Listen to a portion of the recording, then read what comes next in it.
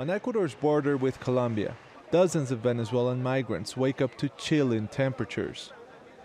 These people have no money, but that hasn't stopped them from traveling along South America's rugged roads. Victor Aguirre left Venezuela 2 weeks ago with his girlfriend and her 3-year-old son. Aguirre was a professional surfer in Venezuela.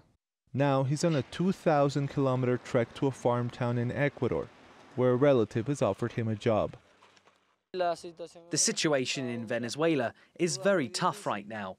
Inflation has made everything very expensive, and our salaries have become worthless. Venezuela's economic implosion is forcing about 5,000 people to leave the country every day, according to recent UN estimates. But those migrating are increasingly unable to pay for their own transport. Along highways in Ecuador, Colombia, and Peru, it has become common to find Venezuelan migrants, braving the elements as they escape from their country on foot. At a migrant camp near Ecuador's border with Colombia, Adán Justo and his friends use a cardboard box to make insoles for their worn-out shoes. As soon as we entered Colombia, we ran out of money, so we've been walking and hitchhiking since then. We have been walking for 13 days in very tough conditions.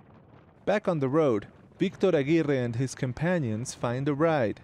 After advancing a few kilometers, they board a larger truck that's packed with Venezuelan immigrants. The truck drops them off at a small town. And in no time, Victor and his girlfriend are back on the highway, looking for another ride. I don't want to get stuck on the road at night. It's the worst. We run the risk of getting robbed, and it's also very cold. As night falls, many Venezuelan immigrants find themselves sleeping in the streets in almost freezing temperatures. It's a tough journey, but for some, it's the only path towards a better future. Manuel Rueda, TRT World, Tulcán, Ecuador.